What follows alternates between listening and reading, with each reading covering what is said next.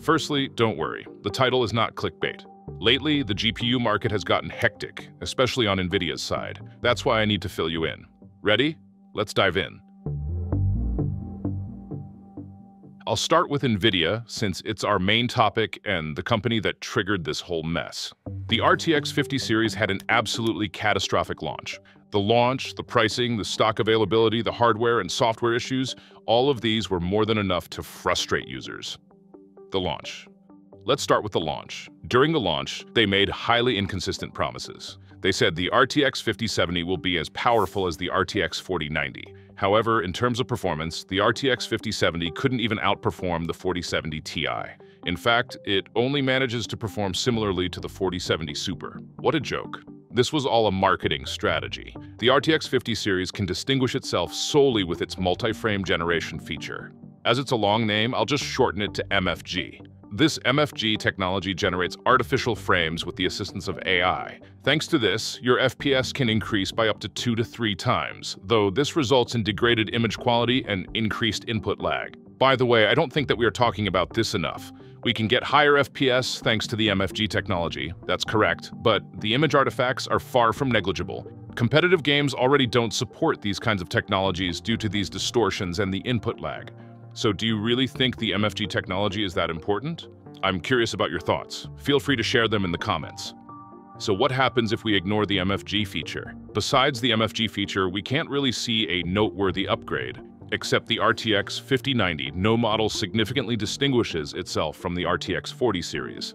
Similar criticisms were made during the transition from the RTX 30 series to the RTX 40 series, because despite the fact that RTX 40 series cards had lower power consumption, GPUs below the RTX 4070 didn't offer a significant performance leap.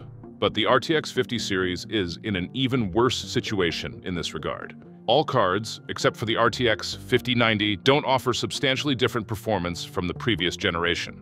At this very point, we also need to talk about the RTX 5070 Ti. This card also offers a limited performance increase. Because of this, I want to name this card RTX 4070 Ti Super Plus instead. So you can probably imagine how the RTX 5070's performance. The price and stock. Moving on to the price and the stock availability, we used to be able to see nice products on the market despite bad product launches. But this time around, the products themselves couldn't even make it to the market properly. Looking at the price graphic, you can see that all GPUs except the RTX 5090 went down in price. Everything seems fine, right? At least that's what we initially thought as well. But NVIDIA shifted their production line to focus more on AI GPUs, and this led to GPUs for the end user to be deprioritized. Considering how popular NVIDIA is as well, it wasn't hard to predict that inventory would deplete rapidly. Manufacturers such as MSI and Asus typically sell cards for around $20 to $100 more, which we consider normal. But due to stock shortages with this series, the graphics cards are being sold for almost 2 times the MSRP in some countries. RTX 5090 in particular can reach exorbitant prices, like $4,000. With these circumstances, even just buying an RTX 50 GPU series becomes extremely challenging. Hardware issues. Moving on to the hardware issues, as if there weren't enough problems already, this time very serious issues have emerged with the GPUs themselves. Furthermore, there isn't just one issue, there are 4 critical problems. The first and most significant issue is some GPUs having missing ROP units. This is flat out a manufacturing error. The count of ROP units, which are located in the core of the GPU, is directly proportional to the performance you will get.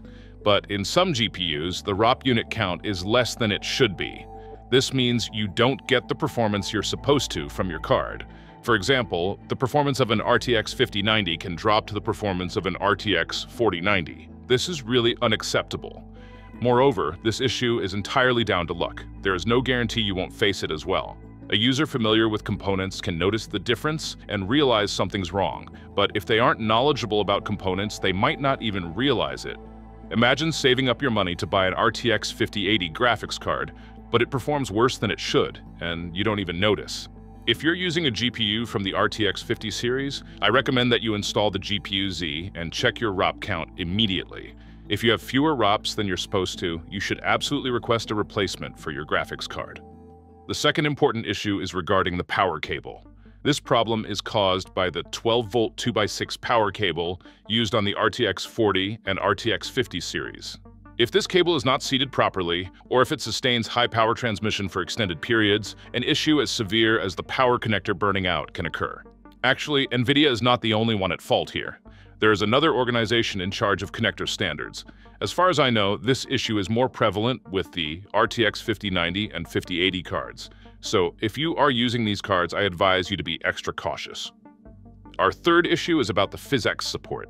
PhysX is a technology that allows for the addition of more realistic physics effects to games. This feature used to be activated by connecting an external device. NVIDIA later bought the companies that developed these technologies and integrated them onto their GPUs. So for a while, there were dedicated PhysX units on GPUs. But as PhysX was rarely ever being used nowadays, NVIDIA completely removed this support from RTX 50 series GPUs. But here's an overlooked detail. Old games can still need PhysX support. For instance, if you enjoy older games and use a RTX 50 series GPU and the game you want to play has PhysX features, you might be unable to play the game flawlessly even if you're using an RTX 5090. The game might look different from how it should. You might need to take additional steps to get PhysX working. But I have good news as well. NVIDIA made all of the source code for the PhysX system open source. This way, maybe this issue can be alleviated to some extent through community support. Our fourth issue is the PCI Express 5.0 incompatibility. If you install an RTX 50 series card onto a motherboard supporting PCI Express 5.0, you might encounter compatibility issues. In such cases, you usually need to update the BIOS or change some settings. This issue can be particularly annoying, especially with GPUs that need high data transfer speeds, such as the RTX 5090. Software issues. I never would have guessed that we'd talk about software issues concerning NVIDIA. We were normally used to seeing these kinds of issues on the AMD side. However, NVIDIA has introduced serious problems with its recent driver releases. Issues like performance drops and black screens are significantly impacting users. If you're using any NVIDIA GPU, I advise against updating immediately when a new driver is released. It's usually much safer to wait for the hotfix version, which typically comes out a few days later. It's clear that NVIDIA is going through a tough patch, but NVIDIA is not the only player in the market. There are significant developments from AMD and Intel, which I want to touch on briefly. AMD had previously announced that they wouldn't compete in the high-end market with the RX 9000 series. However, AMD recently announced the RX 9070 XT and the RX 9070 GPUs as a powerful response to NVIDIA after a considerable hiatus. These cards, whilst competing with the RTX 5070 Ti and the 5070, are in a much more advantageous position regarding price and stock. Plus, thanks to the improved ray tracing performance and frame generation support, AMD became a great competitor. On the software side, I haven't seen them experiencing a serious issue. As the Wattman issue was resolved with the RX 7000 series, you no longer have to worry about that.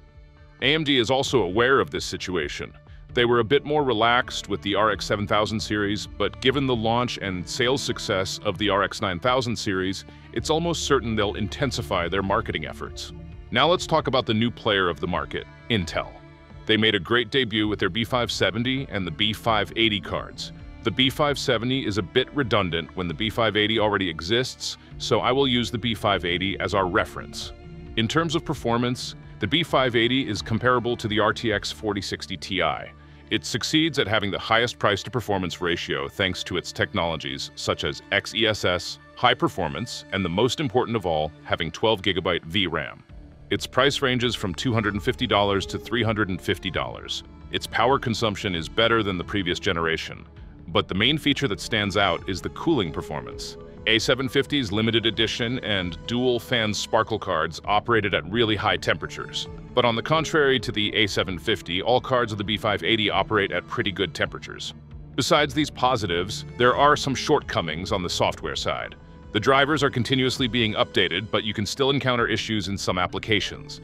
However, the main problem is suboptimal performance when paired with older CPUs. Specifically, when used with processors older than AMD's Ryzen 5000 series and Intel's 12th generation, the B580 doesn't deliver its expected performance. The actual reason for this is the lack of resizable bar support and driver issues. Now to summarize, NVIDIA not doing well at the moment. AMD shaping up to be a very serious and powerful competitor. Intel, continuing to heat up competition in the budget segment and steadily improving. I'd like to add a few final thoughts on NVIDIA. As you know, GPUs are extremely important in the field of artificial intelligence. The higher the CUDA core count, tensor core count, and memory capacity, the better the AI performance. NVIDIA also supplies a significant portion of the graphics cards needed for the AI market. NVIDIA made a lot of money thanks to their cards' high performance in AI-related workloads, especially cards such as the H100 and the A100. Due to this, NVIDIA has dedicated a very big portion of its production capacity to AI-focused graphics cards, meaning the cards for the end consumer have taken a back seat. I believe many of the many problems with the RTX 50 series stem from this. It appears that NVIDIA is not giving the consumer GPUs the attention they deserve, and this is causing problems for them. I am curious about your thoughts on this topic as well. Don't forget to share your thoughts in the comments. Alright, let's wrap up the video. If you liked the video, don't forget to hit the like button. If not, feel free to dislike. Stay mysterious until the next video. Take care, and bye.